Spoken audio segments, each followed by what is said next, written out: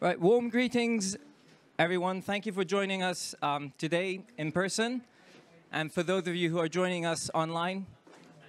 And thank you to the Global Environment Facility for hosting us today.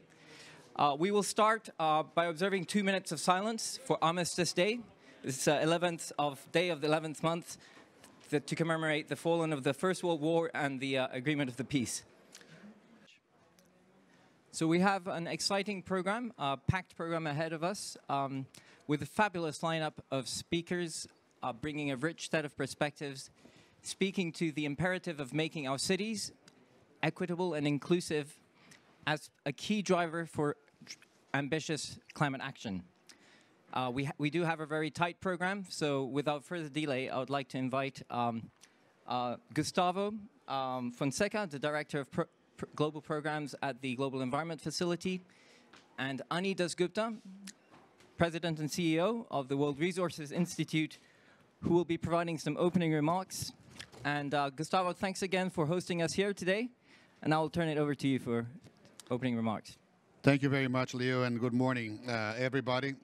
As you mentioned, my name is Gustavo Fonseca. I'm the Director of Programs at the Global Environment Facility Secretariat. So a warm welcome to all of you to the GEF-GCF Pavilion, which has been in operation since the COP began.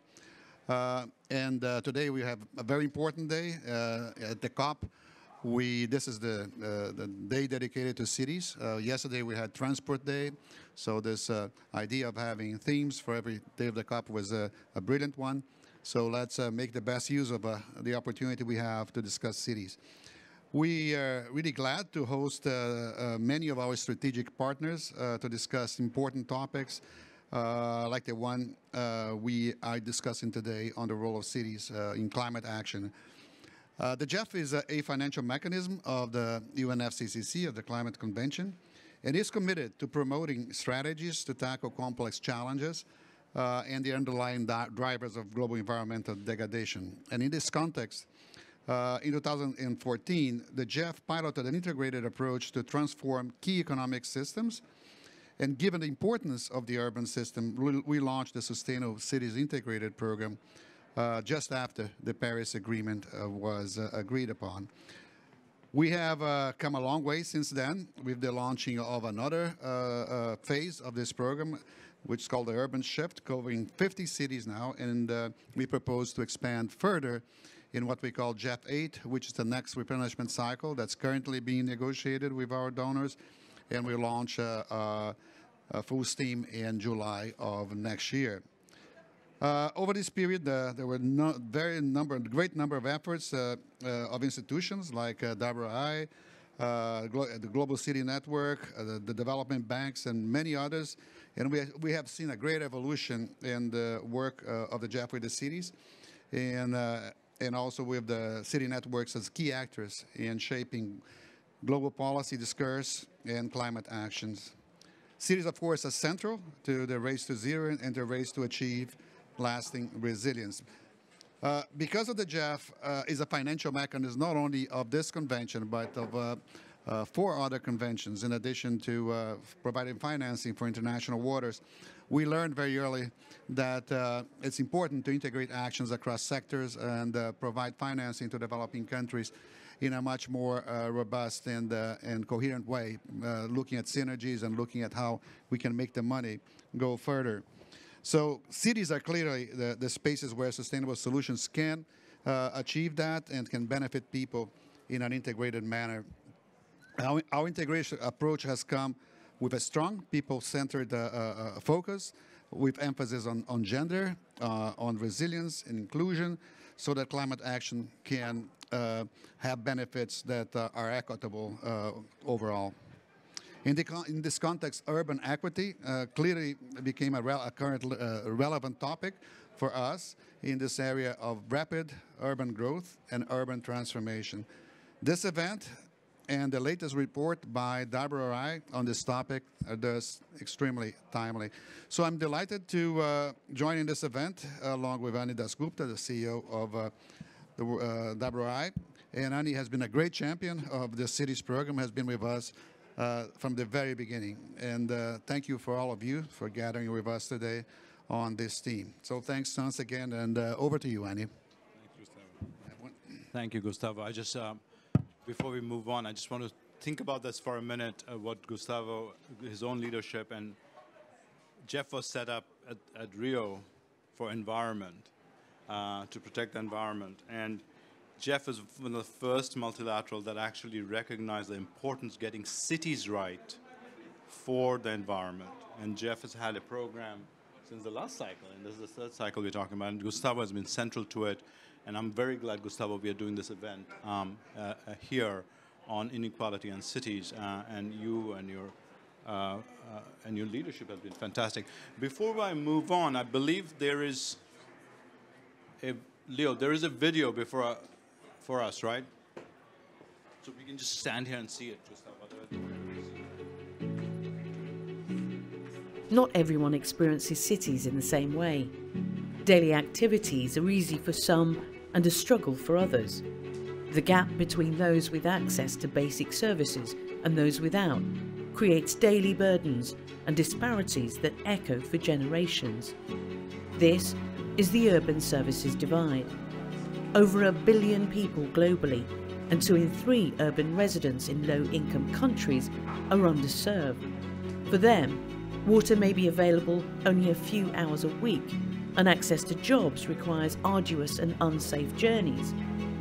The results are costly, time-consuming, self-provision, and unhealthy, polluting practices. The cumulative human and environmental cost of the urban services divide impacts everyone. Closing it benefits us all.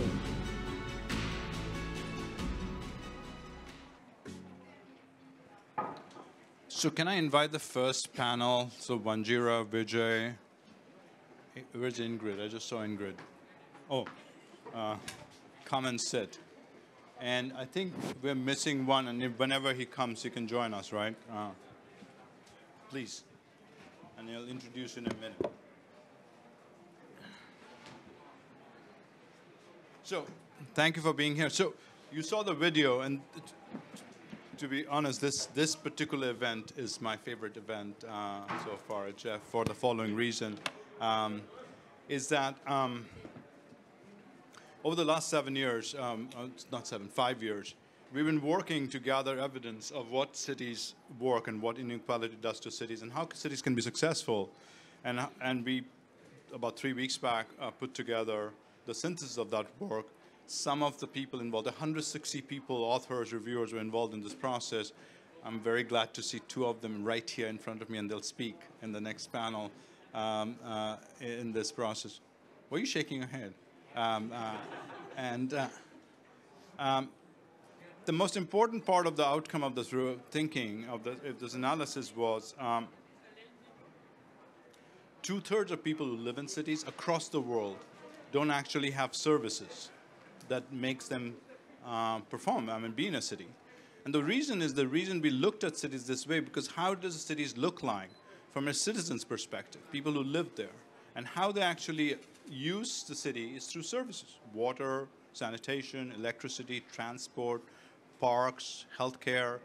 Anything you can think of is a service a city has that you actually use the city. That's how you interact with the city. So we looked at cities from the perspective of user and found 2/3 of people, 2/3 of people in the global south don't have access to services in adequate level. In some cities, in 90%. You just saw this video of what we call the urban service gap. Now, you might have guessed that, yeah, there's not enough service in cities, but you didn't know, or I hope, the magnitude of this. And the reason it matters is if people don't have services, say they don't have transport services, spend 2 hours getting to work and spending 1/3 of their income, it actually does matter to the productivity of city and the well-being of the family. Or they don't have water supply, which costs sometimes 50 times of what a pipe water costs. Is not only is expensive, it actually boiling it to make it drinkable is another huge waste of energy. Or if you think about energy access, there are 800 billion people in the world that don't have energy access. They're not all of them don't live in cities. A lot of them do. And if they don't have energy access, 2 things happen. One is maybe they get energy access from diesel generator. That's poor enough. But a lot of the industry in these cities we're talking about are home-based. And if you don't have predictable energy, your productivity or your income matters. So it does matter a lot if you have access to services for a majority of people for three reasons: for productivity of income, but mostly for climate. I mean, you can't get, our analysis shows that you can't get to this 1.5-degree world that all of us absolutely need without getting cities right.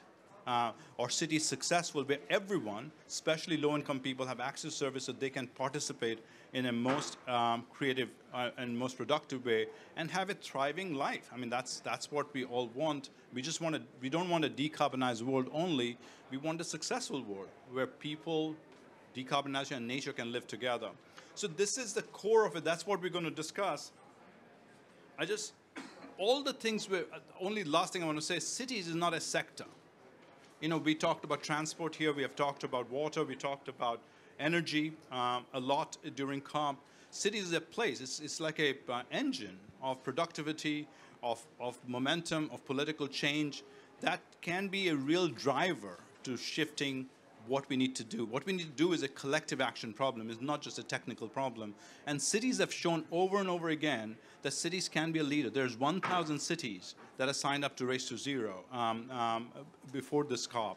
And how we actually make cities a much more central part of how we bring this change that we need is very important, I think, going forward. The report that we published that I hope you have a chance to look at actually doesn't only talk about this problem, documents hundreds of cases across the world that cities, poorer cities, have taken action to solve this problem collectively, on water, on sanitation, on transportation. And that is what we think there is a path forward, but it needs to be done at a scale that is not happening yet. Cities were invented 10,000 years back, approximately. They were invented to increase productivity, to increase quality of life, for culture, most importantly for innovation. And those things are still possible to do. But the last 100 years, the way we are building cities, we're actually limiting these things happening. And we just have to build cities that are good for everyone, but good for all these things of productivity gain, of innovation gain.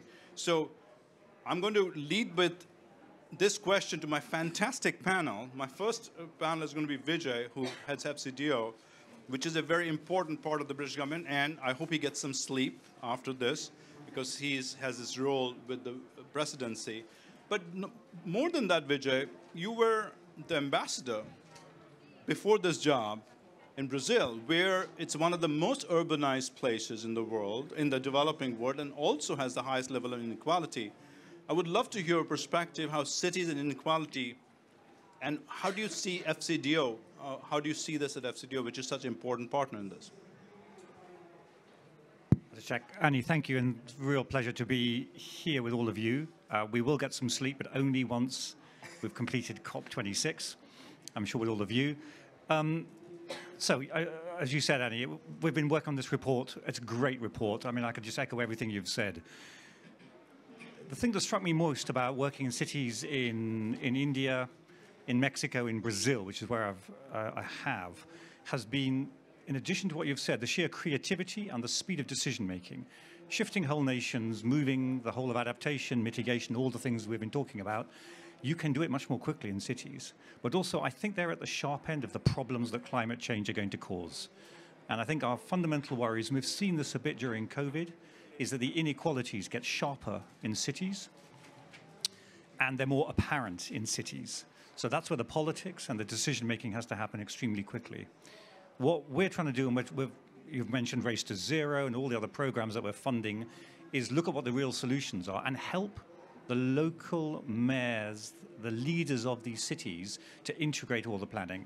There are several issues. One is, and we all know how this works, cities have siloed decision-making just like we all do. None of the issues we are dealing with today and none of the climate change issues can be siloed. You can't take out the transport from inequality. You can't take out the parks, as you mentioned. You certainly can't take out water. And I just want to mention water and pause for a moment on that. We are seeing around the world over-abstraction of water. It's very heavily done in cities. The cities in many areas then sink. It makes physically sink. It makes the problems of adaptation, particularly for those coastal cities, even worse than they would otherwise have been. I think in many cities that we know on the coast, they are sinking faster than sea level is rising by an order of magnitude. So that's the problem, not sea level rise. Third issue is transport, the decarbonization of transport. And the frustrating thing about that is we know how to do it. We are in the process of decarbonizing and have decarbonized transport in many cities of the world. So it's investment at scale and making the infrastructural changes. And we've seen some fantastic examples of leadership in cities around the world to decarbonize transport and simultaneously to make it more accessible. That was one of, by the way, just come back to a Brazilian example, one of the projects we were running, and we had fantastic partnerships in São Paulo, one of the world's mega cities. But what you see there is people, and quite often women and the poorest, being heavily disadvantaged by the transport systems. It is quite hard, and I have tried it, to cycle in São Paulo, but it's getting an awful lot better. And e-bikes make a city even the size of that with the climate it has really accessible. Transport and safe transport with the technology that we can have, again, it works. And what we saw in many of the projects we did was that with a concrete, medium-term strategic transport plan, you can do a combination of reducing inequality, decarbonizing, creating jobs, economic growth, and reducing pollution. And believe me, the pollution in São Paulo at times can be pretty brutal. So I think those are the kinds of examples of things we, distinctly from part of the UK, want to finance. Share that best practice. And I think, just to end, before I could go on for hours on this, but create a community of cities who between them work. I actually think there is a powerful dynamic here, and the race to zero, and a lot of this day, which, as you said, Annie, we have been theming days very specifically, is you create a community of cities, and they will go further, faster, more creatively than, and I say this as a member of a federal government, than federal governments will ever be able to do. We are not necessarily part of the solution here. We may be part of the problem. I think our job is get out of the way and let the cities invent the technologies, implement them, and learn for each other as much as possible. Thank you. Can I ask you a follow-up question, and you can give a short answer? Because you're one of the premier development agencies, you head that in part of the British government. This work that we're just talking about, one of the central theses that comes out is that decarbonization and inequality cannot live together. You can't decarbonize without actually thinking about inequality. It's something you and I talked about a few days back. Do you think this, because DFID or FCDO historically was very much a poverty reduction was the key. Now it's very much, it seems to me the evidence is these two things are coming together. I would love to hear a reflection on that. So just in financing terms, Prime Minister Boris Johnson's committed to doubling international climate financing to 11.6 billion. It's going to be a very, very large part of our ODA spend, our aid spend. It is also absolutely crucial to the development agenda as a whole. And I think that's exactly your point, Annie. If the threat, I mean, people have called it climate adaptation, and we've certainly seen it in COVID, development in reverse. If we manage to get the responses to climate adaptation right, we can simultaneously help development hugely. And I think that comes down to picking really carefully what our investments are, working very much, and again, big theme I hope you've all seen in COP, a really big theme about working with international finance, the multilateral development banks, the real leverage they can get, and then finally the massive leverage of the private sector. So the challenge we all face, and cities are fascinating for this, is how do we harness all of this together? There's just been an event at another pavilion with the governor of a Brazilian state and his Confederation of Industry, exactly because they are working together in order to make the changes to decarbonize their cities. And that is, I think, exactly the sorts of partnerships that we want to stimulate and create, show they can be effective and do it. Just coming back to us for a minute. So we're going to be focusing very heavily on and taking stock after COP of what we're going to do on climate adaptation. Mitigation is going to happen, and you can see it, and you've seen the zero electric vehicles work yesterday, you've seen the decarbonizing power work. But on adaptation, it is much more complicated and much more local. And again, I think that brings us back to the role of cities here, because there you've got decision-making structures who can take local decisions at speed and experiment in a way that others can't. So we are going to be focusing heavily in our adaptation work coming on coastal cities, on helping cities get more compact, something I just want to stress for a moment. The urban sprawl we've seen has both environmental and transport and people impacts enormously. And one of the things raised in the report was the need for cities to get more compact. It's a fascinating change, but as people move into those, we can therefore, I think, help both the livability of cities if we do it right, and their use of resources and their environmental impact. So all of those at the same time over the next 5 years. Thank you, Vijay. I very much agree. The focus on, I hope, a lot more focus at this COP has been on adaptation. Adaptation finance can be a really gateway to getting this development and decarbonization together. And hopefully we'll see more on Carnegie side. You are doubling your investments there, others are. So let's move to Ingrid. Ingrid Hoven is well known to a lot of us, well, hopefully everyone here. She now leads GIZ. She's been in development field for a long time, in the German government, at the World Bank, and now GIZ, I think now must be the biggest technical assistance agency in the world, I think, right? So and you're present in multiple countries, many more countries than most technical aid agencies. Ingrid, from your perspective, what was GIZ's view would be to capture this moment of cities inequality and exactly what Vijay said of the way forward? How do we bring this together? Yeah, thank you, Ani, and thank you for having me. I first would like really to commend you for this excellent report, and those of you who haven't read it yet, you should really have a look at it. It's a remarkable knowledge piece. I would like to underline one issue that is perhaps sometimes forgotten. What can actually be the impact of a city which is a huge inequality issue? What we have experienced during the corona pandemic is actually that if people are excluded, they lose trust in governments at the national level, but also at the local level. And then you see a sudden erosion of social cohesion.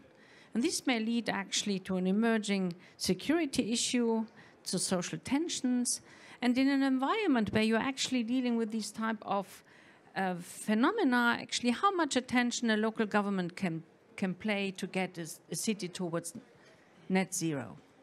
And this is what we have observed already during the corona pandemic, that some of the medium-term, longer-term investments that were already like embedded in investment pipeline has been postponed because the local government was under severe pressure due to scarcity of resources, a reduction in tax income, and because they were feeling that actually the social cohesion was eroding dramatically.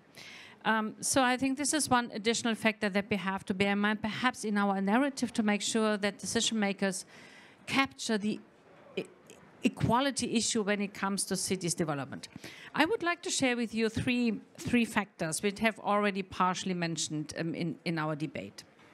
So if we want to establish equal cities against climate change, I think we have to take on board and recognize the complexity of cities.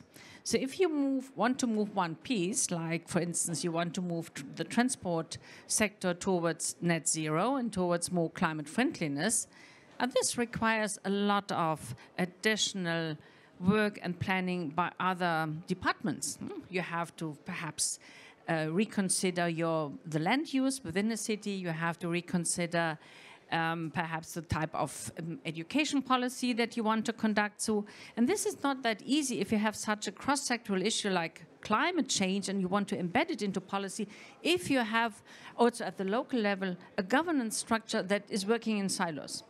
And how can you achieve that actually people take on board these sector-cross endeavors and make sure that they do it in a coherent way? And this is easier said than done when you want to put this into practice. But I think this is an absolutely key factor to get out of the box, reach out across the aisle, and make sure that the other actors, stakeholders actually work towards the climate-friendly agenda. Second, this is the other side of the coin, and I fully agree with your introductory remark, Andy, but also with what was Vijay was saying about your concrete experience in Brazil. I think a climate-friendly agenda in cities has to be a human-centered, a citizen-centered agenda. Unless we do it for people and with people, it won't work properly. And this is the issue of inclusiveness.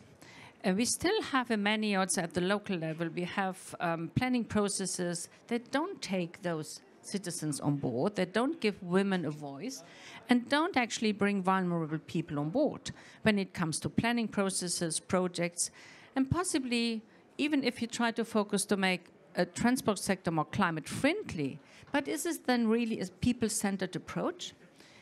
And this is actually an additional issue that we should actually pursue more forcefully. And finally, what of course is key, and we see already a big leadership role growing by cities. But unless you have really good governance and adequate funding and capacity building put in place, I think we won't reach the impact that we are aspiring to. I'm just coming from another side event on cities. It's about the C40 city finance facility, where we try really to build up capacity at the city level to develop an investment pipeline towards a climate neutral city. It's not only about the funding, but it's also about strengthening the capacities at the municipality level in order to make sure that the right things are being developed and then put into practice. Our lessons learned is we don't have, at the city level, we have to implement a tailor-made approach, a one-by-one approach. It's not fit for purpose if we think we have just one model of financing and this has to be applied in each and every city. Because even in a country like, for instance, Colombia, we have been working on bike sharing systems and how this could be funded by cities. And the type of financing option that Medellin opted for is quite different from the one that was affordable for Bogota. And both are very big cities, very important cities in Colombia. But simply, this means this makes it a bit more complicated. It takes a little bit more time. We need more flexibility with respect to the funding vehicles, but it's doable. And actually, I think it's worthwhile to pursue this. We have to triple the action at the municipal level in the next 8 years. We have doubled it over the last 10 years. We have now to triple it. And I think your report is a good insight to strengthen the other side of the coin, to make sure that if we now start to upscale investments, wherever the money comes from, that we do it in a citizen-centered way. I'm very glad to hear, Ingrid, your push to triple your focus. It's just good to remind us the scale we're talking about. There are about approximately 5,000 cities in the world. That's more than 100,000 people. So that's the kind of numbers of cities. 3.5 billion people live in cities today. 1 billion of them, I'm sure David in our next panel is going to talk about, live in slum-like conditions. You can't get to 1.5 degrees if that continues to happen. So the scale of what we're talking about is enormous. And one of the points I want to focus on next is Africa, the sub-Saharan Africa, where it's one of the fastest growth of cities we are seeing. We're also seeing city growing very differently than we saw urbanization in Asia before that and Latin America before that, that cities are growing without the concurrent economic growth that happened in these two places. And also the smaller cities, unlike in Asia, is growing much faster. And we predict more people in Africa will live in smaller cities, which by definition often has less capacity. So I want to introduce Wanjira Mathai. Wanjira leads all our work in Africa in WRI. She's the regional vice president. Wanjira, from the African perspective, this is a central issue right now, of what Vijay was talking about, water, and what will happen to cities that we are very concerned about. What is our way out there? Thanks, Annie. I couldn't agree more with what both Vijay and Ingrid have said, but there's one crucial limiting factor that in many, I actually don't know any African city, and there are Africans in this audience who could disagree with me, where this particular issue is not the limiting factor, the political economy. Understanding the nature of the political economy in African cities is the single most important in how those cities grow and in how and who they serve. understanding the motivation of why government, local government or otherwise, invest in certain ways is crucial. So the tripling or doubling of investments will only take you as far as the political economy will allow.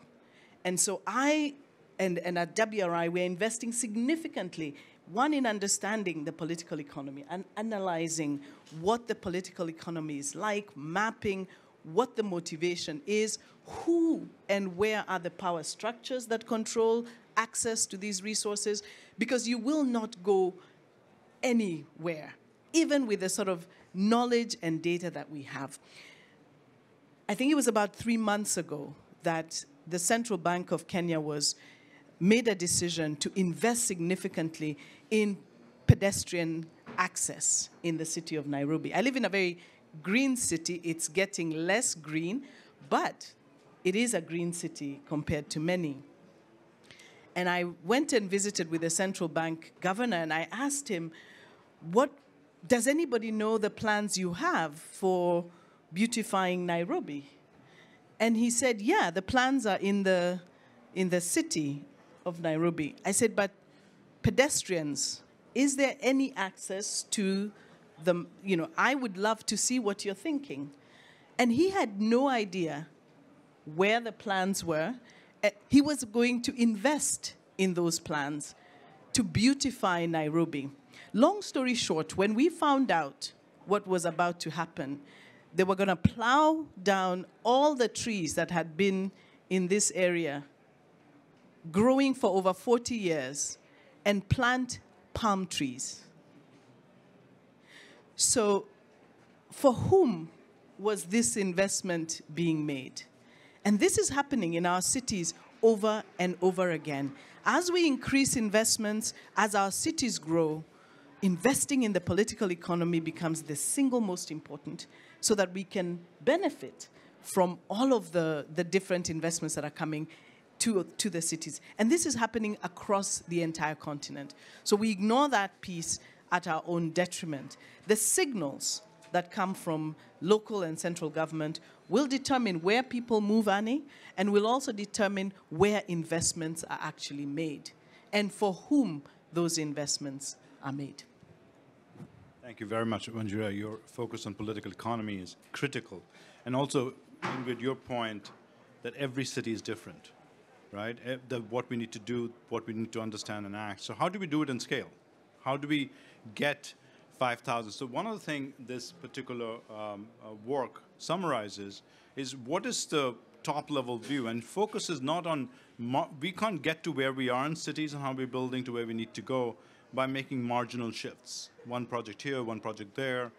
What it argues is we need 7 transformations, which are common. They're going to be actually different transformations, 7 common across that. I'm going to show you a quick video to remind you what they are. But before I do that, please join me to thank this fantastic, phenomenal panel. And we're going to get off the table, we'll see the video, and we'll go to the next panel. Thank you so much, Vijay, Ingrid, and Wanjira.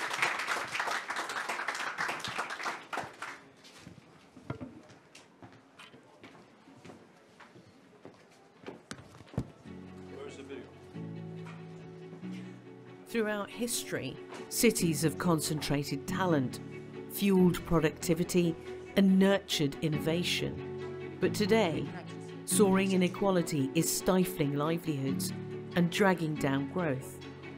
The World Resources Report, Towards a More Equal City, finds 7 transformations are needed to change course. Reimagine how core services are provided by prioritising the vulnerable and partnering with alternative providers. Include the excluded by gathering granular data at local and community levels and recognising the informal economy, and enable transformative change through better targeted financing, effective spatial planning, and inclusive, well-coordinated governance. These 7 transformations for cities are key to a more equal, more prosperous, more sustainable world.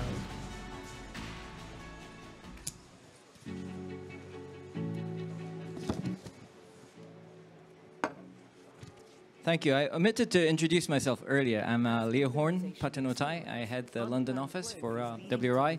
I also lead strategy and partnerships in the WRI Ross Center for Sustainable Cities. Pleasure to be here with you today. Before we move to our next panel, I'd like to show you another short video, which will dive more deeply into one very concrete example of what this agenda looks like on the ground. Video, please.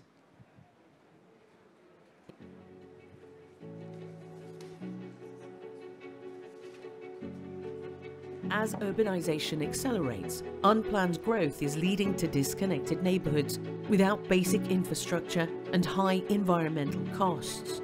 Expanding access to services with flexible planning standards can foster affordable, livable density. Integrated planning, while upgrading most informal settlements in place, is key. Creating shared water taps and toilet blocks, and adjusting laws for plot sizes and using vacant land can provide quick wins for households and communities. Reliable public transport, safer streets for walking and cycling, and clean energy access can unlock opportunities. Done with climate risks in mind, these changes can drastically improve living conditions and economic and environmental outcomes for all. Thank you very much. Panel 2, may you please join me on the stage.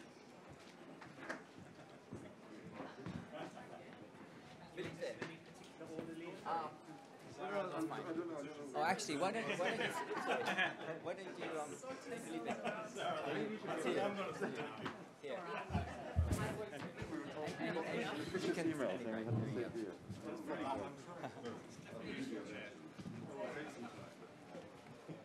Well, our panel materialized in its entirety at the last minute. This is augurs well for this discussion.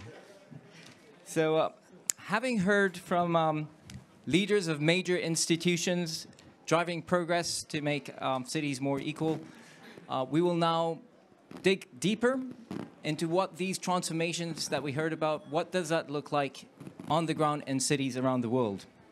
And for this panel, I'm joined by an all-star group of leading thought leaders and practitioners on urban change around the world, and who will be bringing very concrete perspectives from their innovative solutions that they have been bringing to this to urban inequality in their work and their institutions.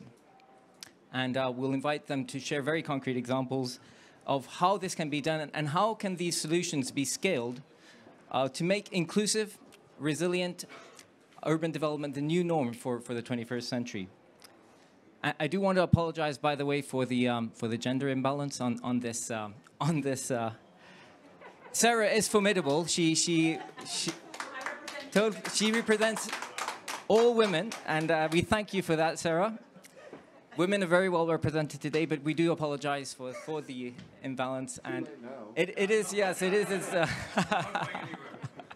it is not for lack of trying. It's unfortunate last-minute scheduling conflicts. So let me introduce very quickly our panel. Joining us today, we have David Dodman, who is the Director for Urban Settlements at the International Institute for Environment and Development, a sister institution of ours, a leading light on vulnerability, risk, resilience in cities in the developing world. Next to him, representing all women in the world, is our dear friend Sarah Collenbrander, who's a noted academic and currently leading climate and sustainability at ODI. Previously was head of global programs for the Coalition for Urban Transitions, a partnership of 35 institutions, helping make the case and support national governments to do their part to drive the urban change agenda. And next to Sarah, we have Michael Keith, Professor Michael Keith from Oxford University. I forget the number of initiatives that you're heading, but a very notable one that stuck with me was the Peak Urban Research Program at Oxford, which involves leading institutes, research institutes from 5 major economies: China, Colombia, South Africa, India, and the UK. So thank you, Professor Keith, for being with us. Matthew Baldwin, Deputy Director General from Mobility and Cities at the European Commission. thank you for being with us. And Felipe Ramirez, thanks for your making it just in time. From Mexico, I guess you're arriving. Sorry? Bogota, sorry, Bogota. And sorry. That it's our Mexico director speaks so fondly of you. I always find it difficult to disentangle. But so Felipe is managing general manager for Transmilenio, which is a trailblazing and much vaunted bus rapid transit system in Bogota City.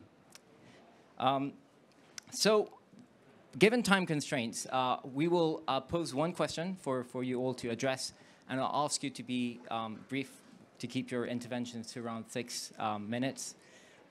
Maybe we should start with you. The question that I'd like to ask you all to address is this: how to embed urban equity in the planning and implementation of ambitious climate actions, adaptation and mitigation in cities? David, you have had a lot of experience working in cities in the informal sector, and I think you have deep insight on not just the solutions, but also the processes that need to be in place to drive urban equity.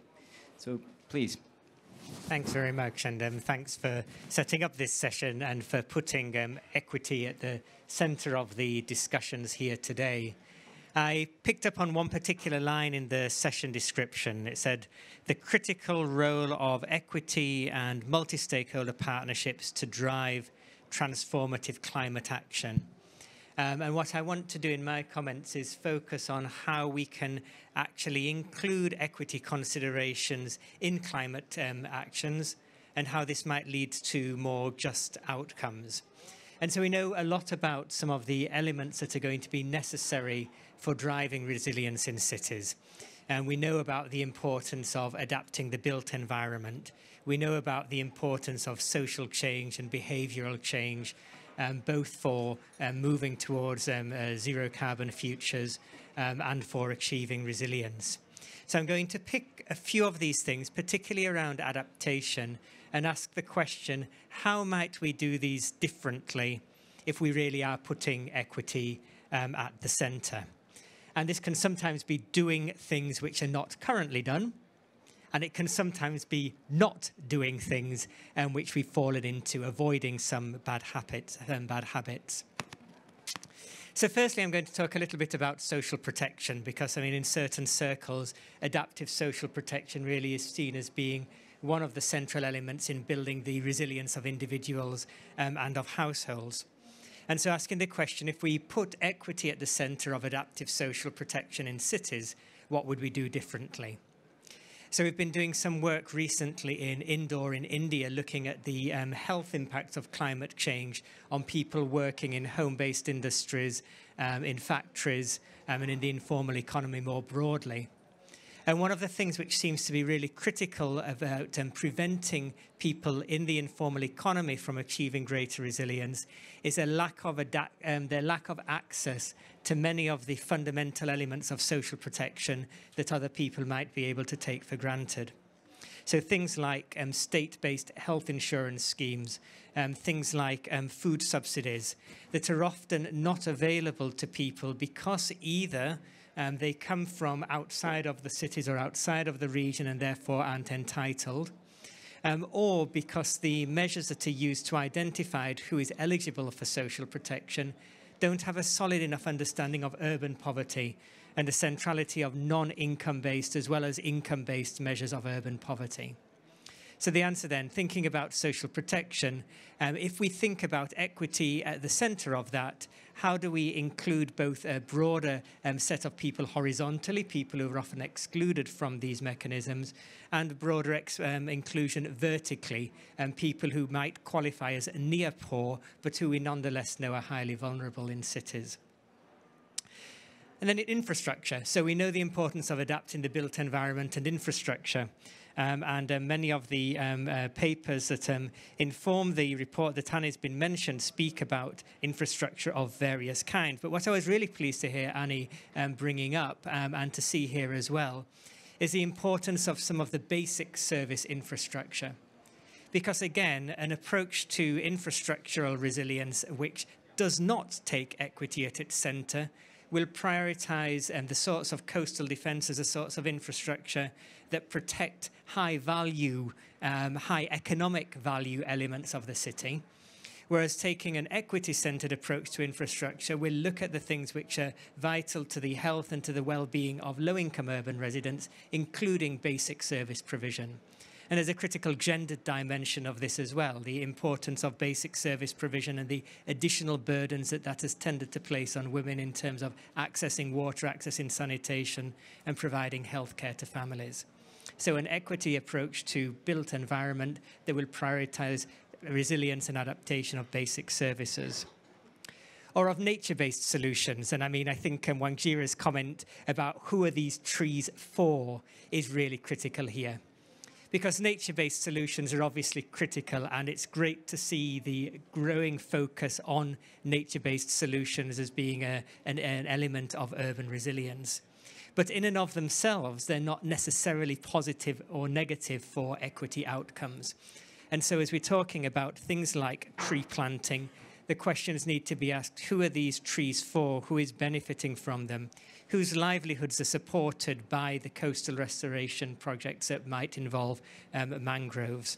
And so you have some great examples, and many of them are from the African continent. I was on a panel with Mayor Akisoya from Freetown talking about the tree planting programs in Freetown and how those are simultaneously addressing the issues of flooding through slowing runoff, high temperatures through urban cooling, but also involving people in low incomes in the process of planting and maintaining the trees.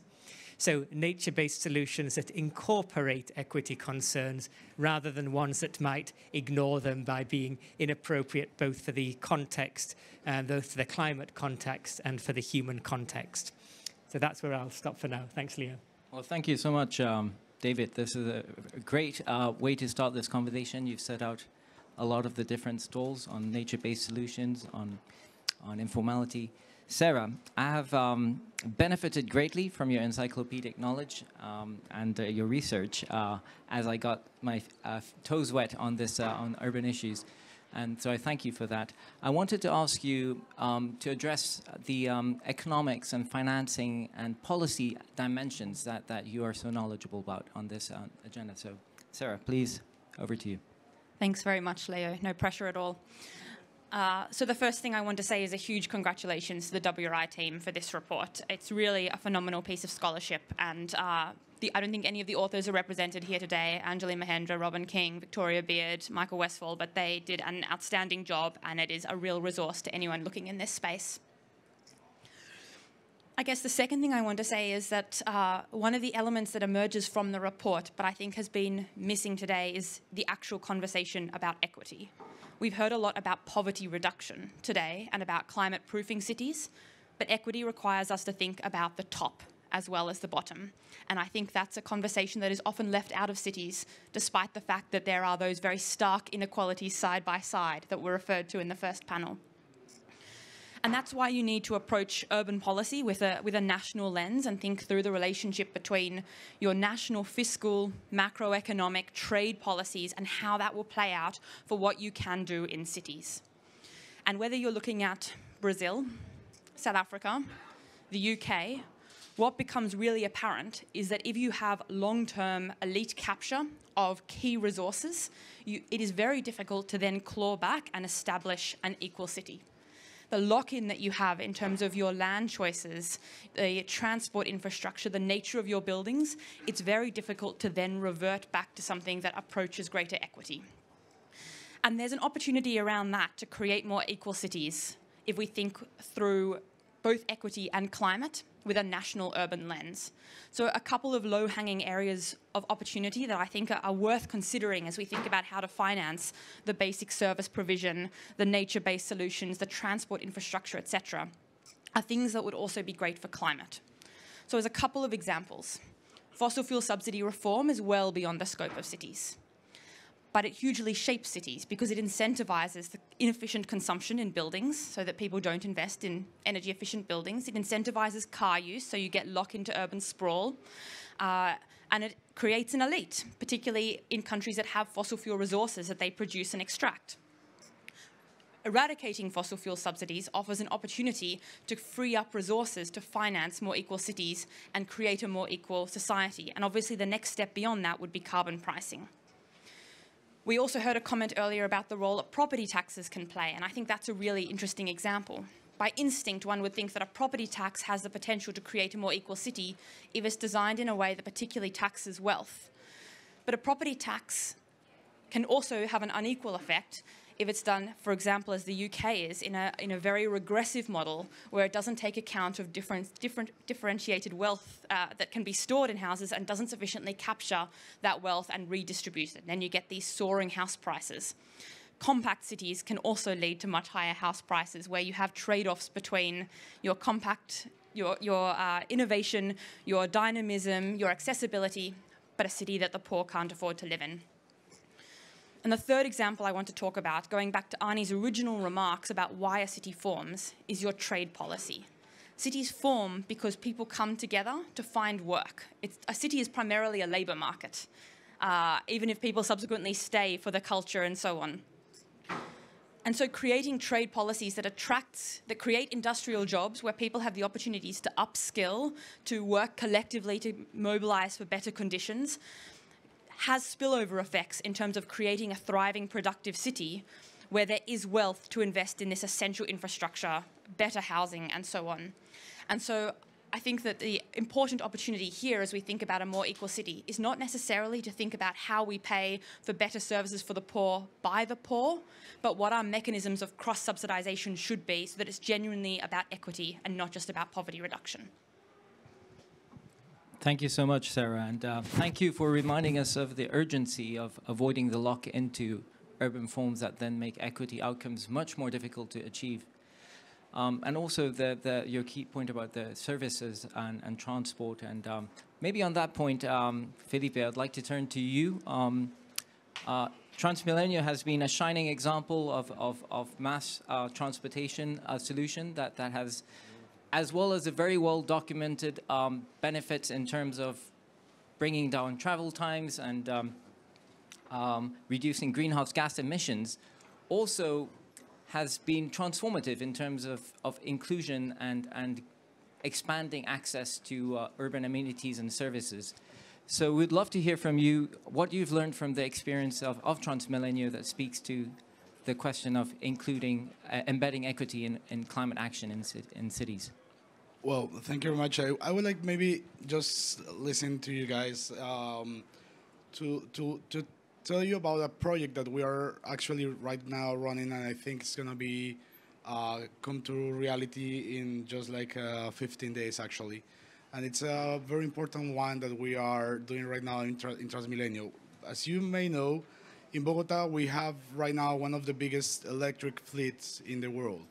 We just bought 1485 electric buses, and we are really into this kind of change in the city, not just because we think it's about providing a better operation system, but also because of climate change, of course. Then this project has shown us that these buses, and of course giving more new elements in terms of operation, also help to people to move better. But we found out that we still need to work in gender equality. And that's where I want to go actually just after hearing you, because I have just started a project where we will hire in a public operator, just women, for driving all the cars that we have. That's because we found out that women actually do better than guys driving cars and doing maintenance in the transport system. They do have much better indicators, and we are sure that's something we have to work on. But it's not going just there, and actually you mentioned quite of that. It's also about giving services that help these girls to be able to work in the system. So it's not just about hiring them and training them, because we are already doing that. We have a program for training them in the electric buses, and actually that's also very important because it's going to be like the first kind of a school, university, or college, whatever you want to call it, to train these women in driving and maintenance of electric cars, which is actually something new in the city. So actually women will be leading this knowledge in the city. But also when they are working, how we do to provide all services that they need in order to be able to keep working on the transport system. And it's something at least new for me, but finding out that you need to provide little garden schools in the bus depots, or laundry spaces, or some other services that someone goes and help there for the woman to be able to live all this care system that they have to carry on, but they can give that to someone and say, okay, you are the one who is going to be involved on this and take care of all what I have to do in my normal life so I can work and I can give this other service, like driving these buses or doing maintenance. It's something very important. So it's something that I'm quite happy actually right now, because it's going to be 179 buses. It's more than 600 women working in the system in just one operator. And I'm pretty sure, as I told you, being this the first school, the first college for women being trained in this, it's going to become like a super revolutionary thing in the city. All operators will find out that they want to hire these women, that they want to have these people in the industry, which is actually an industry that has been 4 years mainly for men. And that's something that, as I said, numbers tell us is not the right way actually, because girls driving cars show that they have less accidents, that they are doing better, that they are actually more into the users. They are like telling people, users, making life better. Because it's also about that, the experience of travel that we want to change. And I've been working on that as well. So for me, it's very important that we can manage to change the travel experience that people is having in the city. So this is just like a very important step, and hearing you, I think we are going the right way, and this is something that's going to be provided very soon. I mean, they are being trained already, and we will just came to light with this project in 15 days. Thank you, Felipe. Important point you make about thinking of equity also in the provisioning of the service as well as the service being provided itself. But I wonder if maybe a follow-up question, if you can talk a bit to the impacts of the equity impacts of the Transmilenio and how those have been tracked and learned from and embedded in the evolution of the BRT system. Oh, that's actually quite important, because in terms of a developing country where before there were not formal transport system, and actually we're finishing right now to make it formal, it was very important in terms of equality. Actually, Transmilenio changed the way people were able to access to work, to education. So people, it's something that I always explain, like saying, if you don't have transportation in a city where you have to travel more than 2 or 3 hours for one trip, then you will have option just to work all around where you live. And that's going to be represented in your wage or in your education. So when you have this transport system that allows you to be able to travel all around the city in an easier way and cheap way, well, you will be able to access to all these other things. Of course, we still need much more infrastructure. We're working on that. We are having, we are right now building a lot of infrastructure. We are hiring these amazing new buses that are also helping climate change. So that's going to be helping actually right now the economy recovery that we are needing after the pandemic came, that was like the worst thing ever, of course. But yeah, I mean, like Transmilenio have for sure changed people's life.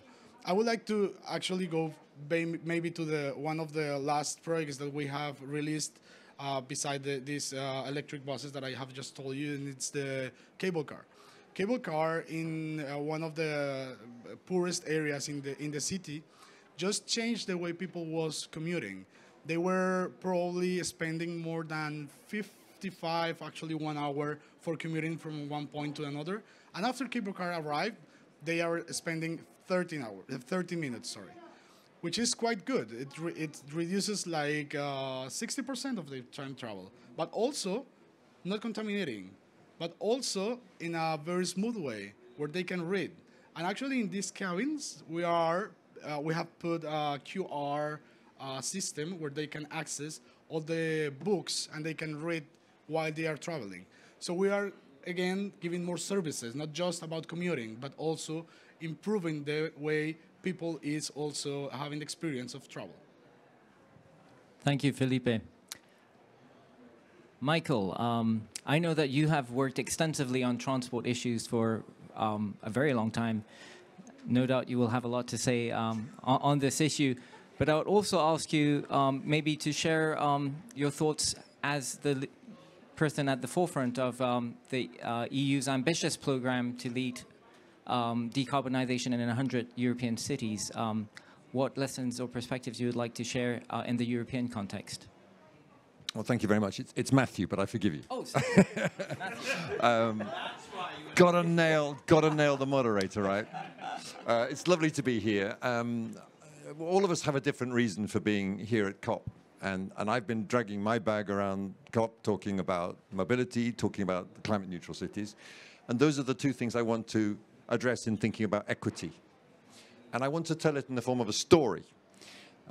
Because if we're thinking about how to embed equity at the global level, the first thing we can do is not make the same mistakes we've made in the global north. And the first mistake we made when we think about mobility was that what we needed to do was to hammer huge motorways into the heart of cities. We did that across the United States with interstate highways, and sadly we've done it right here in Glasgow, where you have not one but two motorways at the heart. And it was all because we gave this to engineers. We said, engineers, figure out the most efficient way to do this. Turned out not to be so great because of things like induced demand, and we get blockages, and then you invent congestion. And we haven't been very good about moving people in. Underlying it is the notion that sooner or later everyone's going to have a car, right? Well, no, they're not. So you exclude, at a slice, a huge number of people from equitable access to mobility. More recently, I think we've done better at integrating safety and sustainability into the equation, to the point that I think now there's recognition you can't have true sustainable policies without safety being bedded in. We've already talked about it. If you don't have safe places to walk and cycle, people won't walk and cycle. But more generally, if you look at the external costs underlying mobility, it becomes so clear. We did a great study with the University of Delft, looking at externalities in the European Union, and it's a mind-boggling figure, somewhere between, and you can argue about the precise quantum, 600 billion and 1 trillion euros a year go on the externalities of our mobility. And very interestingly, around 40% of that is environmental, greenhouse gases, air quality, habitat degradation. 30% of it is congestion, which is 2% of our GDP, and 30% is the cost of road crashes. So if we get serious about sustainable and safe mobility in our cities, we address all those things, and we start indeed to reconstruct cities around active mobility, around public transport, indeed around sustainable health outcomes for all of our population. Then, as we had, the epidemic arrives, and the whole impact is accentuated by COVID, and now I think we have a sense of the space in our cities and how that is shared. Cars are getting bigger and bigger. I saw something fantastic on Twitter the other day, which is that the average size of an American pickup truck is now roughly equivalent to a Sherman tank, which is very handy when the military takeover comes, because they will be able to parallel park the tanks in our cities, right? Parking. If you ask any of the mayors flocking through this city, it is a city, by the way, this COP, but if you ask any of the mayors, it is parking space, which is the most controversial and the most difficult issue for them to address. And why? Because it's my space. Well, no, it's not. It's public space, which has been appropriated by cars. And I very much agree with Sarah on this. Here, it is cars which are the capital point. And it means that we have to consider equity and equality. So finally on that, we need to look at lots of different aspects to this. Globally, north-south, hanging over this entire conference is this issue, and we need to focus on it in cities to make sure that it's equitably shared, both on adaptation and mitigation. Look for the policy linkages. I once had the honor to ask the Prime Minister of Jordan what his principal problem was, and he said it's youth unemployment around Amman. And when you unpack that, it comes down to the lack of ability to get young people into Amman to access the jobs that do exist through sustainable and safe mobility. Look at the road deaths pattern. Road deaths are the biggest killer of 15 to 29-year-olds in the world, and that is primarily, I'm afraid, in the global south. Not tuberculosis, not diarrhea, not AIDS, road deaths. That is a huge equity issue. Equity within a city. Some people say we need to have cars everywhere because people need them. Well, in the city, 2/3 of the poorest households of Berlin do not have access to a car. 50% of the households where I live in Brussels. Again, this is the elite capture point. Where are pedestrian pavements well constructed? They're constructed well in the rich areas of the city. So even intra-city you have this issue. And the poor are left to stumble over broken paving stones. Racial equality is missing from this. Those of you who haven't seen it, please read Angie Schmidt, excuse me. That's an unfortunate mispronunciation. Angie Schmidt's work called Right of Way, which looks at the pedestrian provision and looks at the racial inequities in the provision of pedestrian facilities. And last but not least, gender equity, which is fundamentally missing from all of our analyses still when we think about these issues. When I come to, finally, to promote our 100 climate neutral cities, call for expression of interest coming up in November. If your city is interested, start thinking now, because it's going to be, I hope, a breakthrough policy all the way to climate neutrality by 2030. It's going to be very tough, but I hope it's going to be very rewarding for those cities.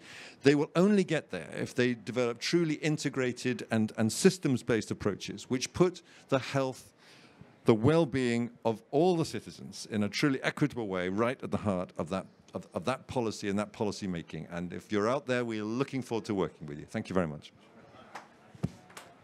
Thank you, Matthew, and sincere apologies to all the Michaels and Matthews out there. It's the Michaels who will be really upset. And the engineers too. Apologies to the engineers. Speaking of which, we have an anthropologist with us today, or at least Professor Michael. I was interested to learn that you are actually located in the anthropology department in Oxford University, which so I wonder if you could share your perspective as a professor, having looked at this issue in a very interdisciplinary way. Many thanks, and I share the commendation of the WRI work, which is fantastic on this dimension. Our homework was actually to answer the question, how can we make equity issues central to the planning and implementation of climate mitigation and adaptation in cities? The simple answer to that question is it is central. It is always central. The real question, I guess, is whether we make it visible, how we value it, how we understand its complexity, and also how we understand its contradictions. So in that context, I'll just try and make 4 points in the short time I've got available. The first is that if we all recognize here that the greatest challenge to humanity is the climate crisis, it is also the case that the greatest change in the way we occupy the globe is the move to cities. That creates a challenge about how we think about the cities of today and the cities of tomorrow. And we know very straightforwardly that in those cities that are yet to come, there are people who are yet to be born, there are people who are yet to arrive. And what that means, if that is the first point, the second point that then follows is when we're thinking about mitigation and adaptation. As we've already heard today, we know that we have city halls that try and think about sustainability over an electoral cycle or maybe over decades.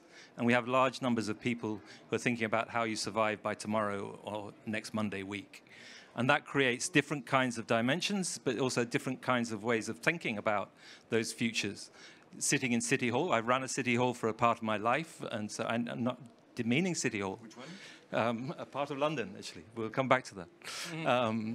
And in that tension between City Hall and the scale of informalities that we've already heard about earlier on. There are people trying to get by with incredibly inventive solutions to how they get by, but at the same time, there are people trying to make the city look like it ought to rationally. The attempt to rationalize cities has been a moment of hubris through our history, as well as a moment of great achievement at certain times. So how we understand the interplay between these two things, these two different ways of thinking about our futures, plays out to the third point I want to make, which ties in some work we're doing in Delhi. My colleagues Bhawani Buswala and Mayanka Mukherjee, who are doing work, and there's a film on our website if you want to see, about following plastics and following drains in Delhi. Because we think about the way the city tries to rationalize, and in that particular example, the city will try to adapt to climate change and systems of adaptation by controlling water. And we heard earlier on about the importance of water invariably in these contexts. But trying to rationalize water, you create drains through the cities. And trying to create drains through the cities, you create penumbral regions which are unsafe, which are degraded, but which are also occupied by busties, squatter settlements. And some of the work we're doing is looking at the work that is going on there. And some of the people that are moving to those cities, if you look at the movement from the great areas like Bihar to Mumbai or other parts of India, part of this story is a story of climate change. It's not simply a single determinism. It's always a two-way street, because we know the metabolism of cities and climate change itself play off against each other. But part of the story is how the climate crisis plays out into the mass movement of people to cities. And when you look at the rationalization of water and the creation of busties, you also see there inventive ways in which people survive, and those inventive ways frequently involve things like plastics collection and plastics picking. You follow those plastics. You have a look at the film, as I say, on our site. When you follow the plastics, you find that it's a major source of adaptation and employment for large sectors of people there. The city is trying to rationalize, wiping out a lot of the informal plastic sector at the same time as people are surviving on the basis of that plastic sector.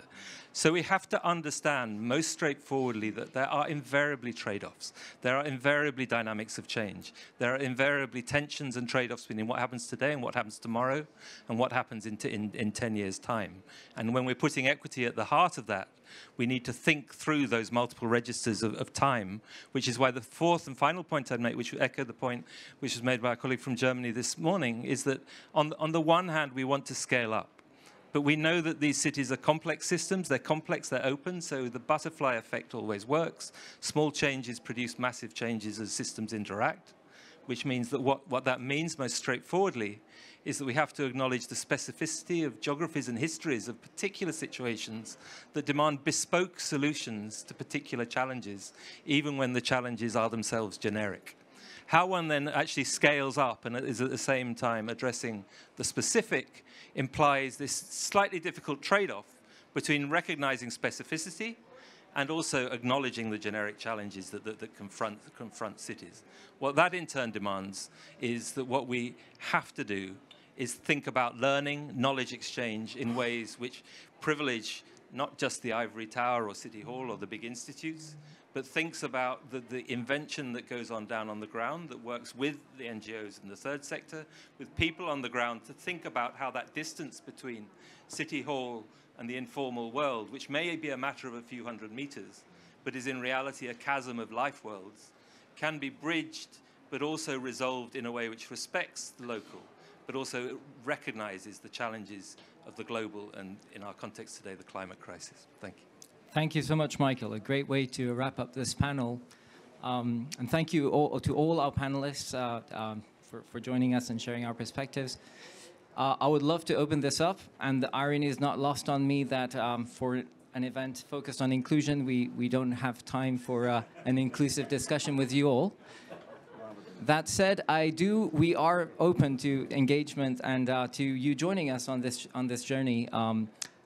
Do check us out online for those who are dialing in. We are at www.citiesforall.org. That should be easy to remember. We also, for people here, have brochures outside. And oh, yes, there you go. You can follow us on social media as well. And I won't even attempt to summarize this rich discussion, but I thought one thing that I really took away is that when we get to advance solutions to urban inequity, we are really getting at the foundations and the structural issues that stand in the way of ambitious action on climate, and we're really getting to the root of a system that reproduces bad outcomes. The externalities that you mentioned, I remember which of the M's spoke about that. I think you both did. But again, thank you very much. And I would like now to invite Ingrid and Ani to provide, and Vijay to provide some closing remarks. Shall we sit here? No, please come up here. We will vacate the panel. Well done. Well done, panel. Brilliant. Agree more. I'm going to agree with you in absentia. That was a really, really good panel. And given that 3,000 panels here, that's a high compliment. Look, I just wanted to end this by what you just heard from last panel. I think Einstein said, you know, you can't keep doing the same thing and expect a different result. And if you really want to transform 5,000, whatever number of cities, we all have to do things differently. All of us right here. So I wanted to invite people who run very big, important organizations to ask them what they're going to do differently. And I want to just, I'm just not saying that, just taking Sarah and Matthew's point, maybe Matthew left, no, he is there. Or just on cars. They both made the point of, you know, we need to think about inequality from top and the bottom. Cars, which take 25 square meter and larger on a city street, is the most undemocratic way you can travel, by far. Like, if democracy was a goal you cared about, you would not have cars. Even in big cities, you heard in Mumbai, which seems a very fancy city, more than 25% people actually walk to where they need to go to work. 25%. 3% of the public resources on infrastructure, 3%, goes to sidewalk repair, even less sometimes. So there is no connection between these two. And yesterday was Transport Day. So one of the big things that's happening is increase of electrification of cars, which is very exciting. And you heard about it, it's the fastest growing sectors. There are 1 billion cars in the world today. And if you didn't do anything, there'll be 3 billion cars. I'm talking about cars because most people, most likely you own one or you know someone who owns one. If all 3 billion cars were electric, there's no chance of getting to 1.5 degrees. So we actually have to live, build, manage cities differently. So that's the bottom line of what we're talking about. So Vijay, I don't want to put you on the spot. But just briefly, Vijay, just from your perspective, you run a very important, what do you want to do differently or need to do differently? I'm going to change my name to Michael as first thing. First thing. So first thing is implementation. I just want to use that. That is what we now do. We know a lot of what we need to do. Implement, but in a different way to the past, not make those mistakes again. We have a huge community of people, cities who want to change, who need to change, and who will be forced to change because of the technological and the climate and the pressures of people coming and their expectations. How do we make sure that the equity points that many of the panelists have said so eloquently are really made? I think I come back to Wanjira's point on the political economy, because if you don't do that within the decision-making processes themselves, and that comes down to what we do as governments, as diplomats, as development people. So we focus hard on that, but most of all, we actually implement some of it, because in every city there are some things that can be done now, which need to be done now, which will help equity, will help development, will help the poor, will help decarbonization. And that menu is very rich, which is fantastic. Just do some of these. I think Michael's point on the trade-offs is crucial too, and the kind of butterfly effect. Start somewhere. Having a grand plan that we try and implement everywhere just won't work, and that's not how the diversity and the vibrancy of our cities works. It's intensely local, and they'll all go on different paths. The second, I just want to come back to what Matthew said, again, brilliantly, and it was Matthew this time, it's that one. It feels there is a more revolutionary part to this, which is if you really get rid of cars, or not get rid of cars, there'll always be cars that's good if they're zero electric, fine. But if the fundamentals of our use of space change, more compact, different use of resources, not having motorways through the middle of cities. I've just come back from Brasilia, which as a 1968 built place was built for the car. It is going to go through an absolute revolution when people don't need those, and thank God, because you can't even walk across Brasilia easily because it was entirely built for cars.